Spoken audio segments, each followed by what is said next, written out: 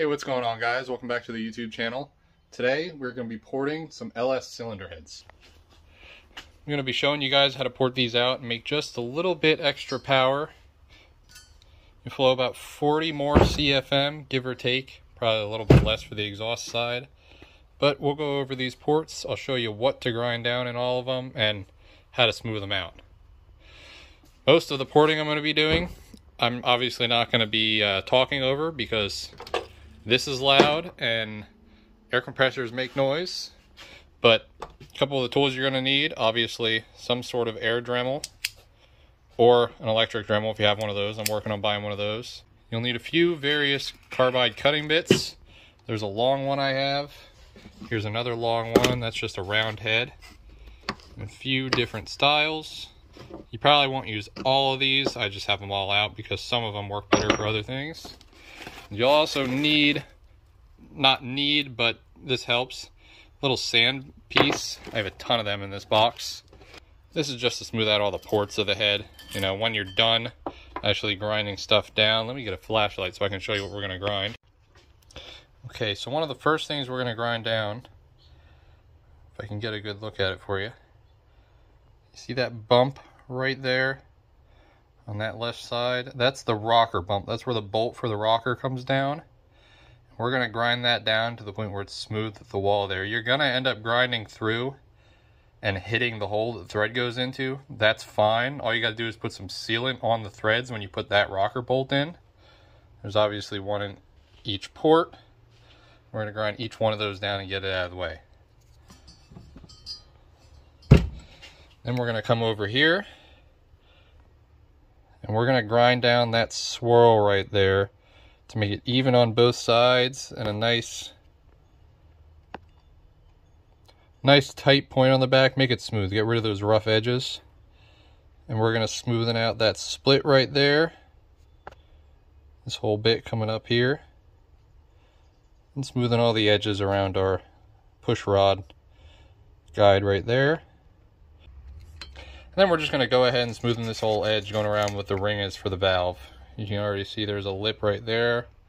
I already did a little bit of grinding work right there from the factory. We're just going to go over and make sure it's all smooth. And for the exhaust, we're going to go ahead and smoothen all that out around the valve guide right there.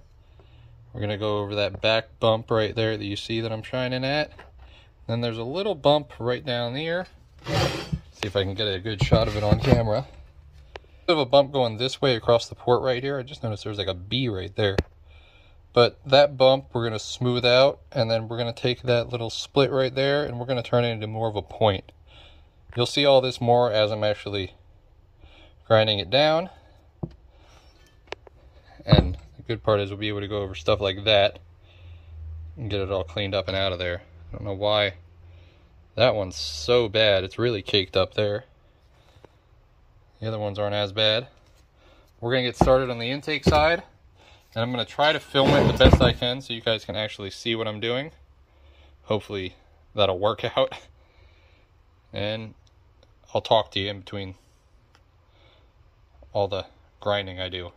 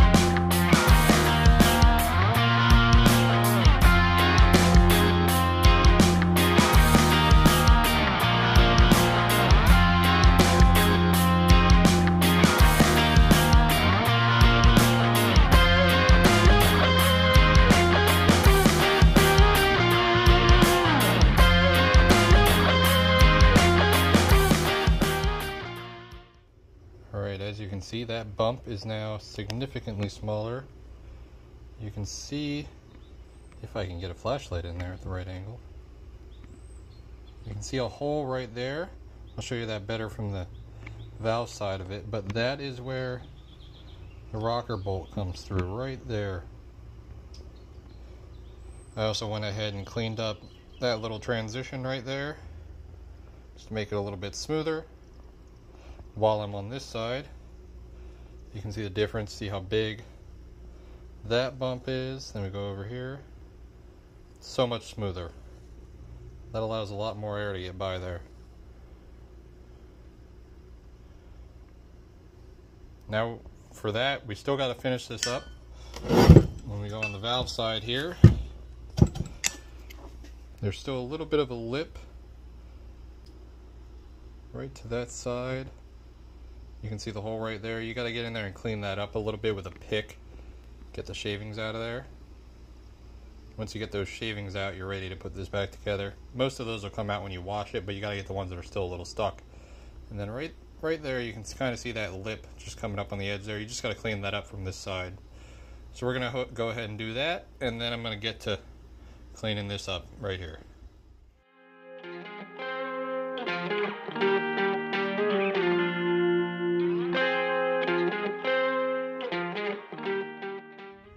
See, that transition's a lot smoother now.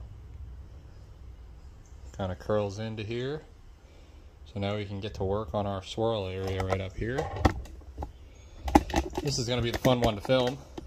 It's going to be really hard for me to be able to get in there and also show you guys what I'm doing. But I'm going to give it my best shot.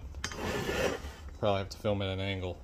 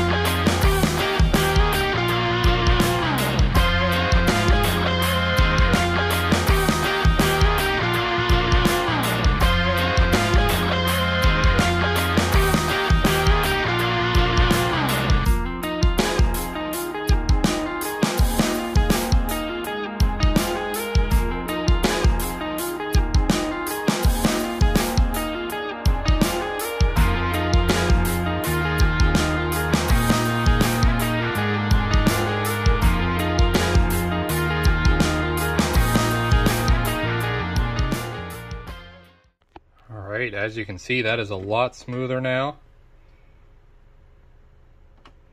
It's all rounded off nicely, and the airflow coming up that is going to be a lot better.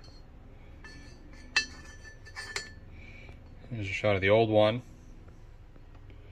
You can see just how, if I can get a good focus, see just how different those two are. Just how much more flow you're going to get up this one than that. You got all those hard edges, and it's got to go up that swirl there.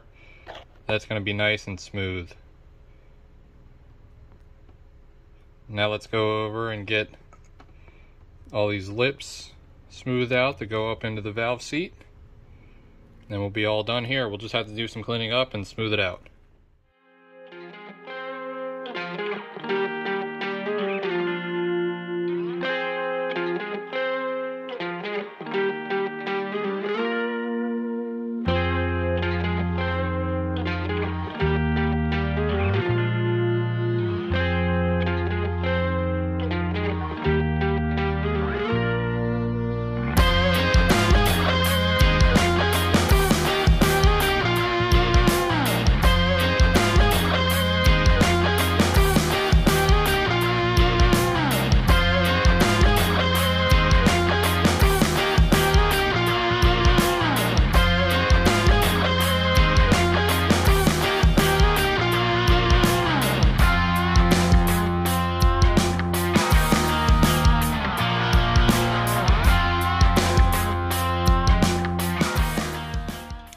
Okay, we got that port all done. You can see just how smooth it all is. There is the hole. If I can focus. Why does this camera not want to focus today?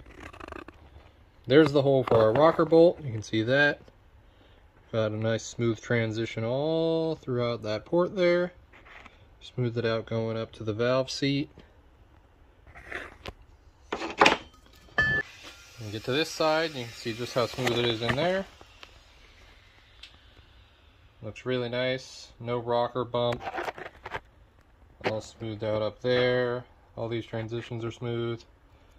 Looks really good. And this is really all you need to do to one of these. Any LS cylinder head, you do this and you'll get plenty of performance out of it. You can see just how big of a difference they have. Rocker bump, you have all those lips down in there. Nowhere near as nice. That's going to flow a lot better. See here too. Look how smooth that is. Nice and smooth transitions. Rough. Not going to flow nearly as well.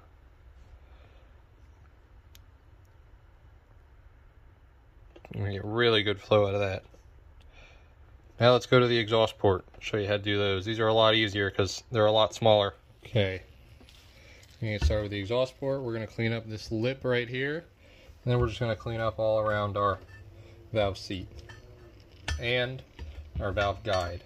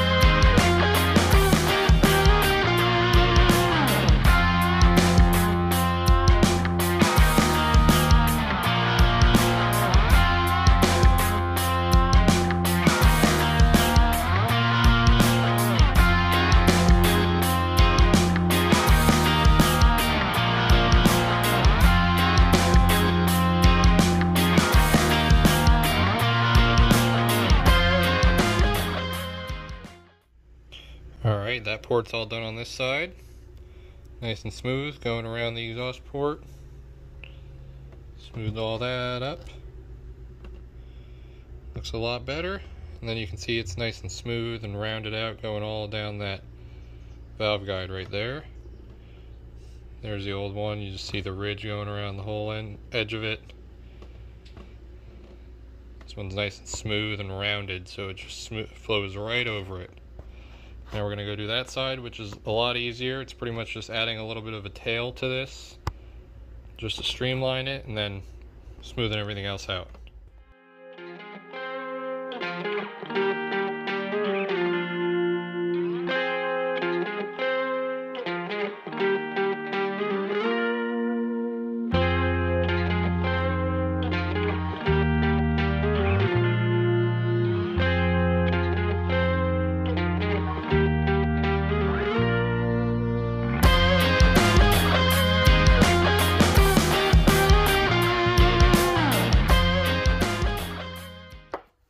Okay, here's the finished product.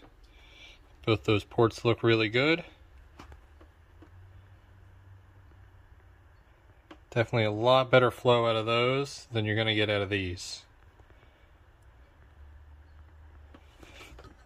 Okay, this side of the exhaust port. You see there's a little bump right about where you see the brightest spot of the flashlight right there inside the exhaust ports. It's really hard to see because of all this. But what you typically want to do is take that and kind of turn it into a tail for the valve guide right there. Just bring a tail down out of it and grind it down on the sides. That helps with the flow a lot. See, on the sides, we're not really trying to take material off. We're just trying to smooth it out. That mostly on the exhaust ports here, because We're trying to get all that built up carbon off of them. That one's going to be a pain. Just trying to get that carbon off and then smooth it out a bit. And the smoother you get that surface, which is why we sand it, the less carbon buildup you're going to get in the future. So that's why we sand that smooth a little bit. But that's how you guys can port your LS heads. I'm going to go ahead and do the rest of these. But that's how you get it done. And it comes out really good. And I have a set of heads. I have 853s on my 300ZX right now that have this same exact port job on them, and they work fantastic. I haven't got any of these actually tested on a flow bench yet, but I know people who have had this same exact port job done by hand, same exact way, and they typically get about 40 CFM more on the intake, and I think they get about 25 more on the exhaust. So this really does help. Gets a decent amount more for these cathedral port heads. So I'm going to go ahead and spend the next couple hours doing the rest of these. If you're wondering how long this job takes typically to do both heads, you're looking at, depending on how good you are, maybe a 6 to 8 hour job total. Because this does take a while to get it right, and you got to be careful. Because if you eat too much off of it, you are going to go into a coolant passage, and then you either got to get the heads welded up or scrap, depending on how you feel about them. So, thanks for watching, guys. Hope you enjoyed. I'm a mess right now because it's really hot outside right now, and I don't have an air conditioning garage. Maybe one day. But thanks for watching. Hope you enjoyed. Subscribe if you haven't already. Have a good day.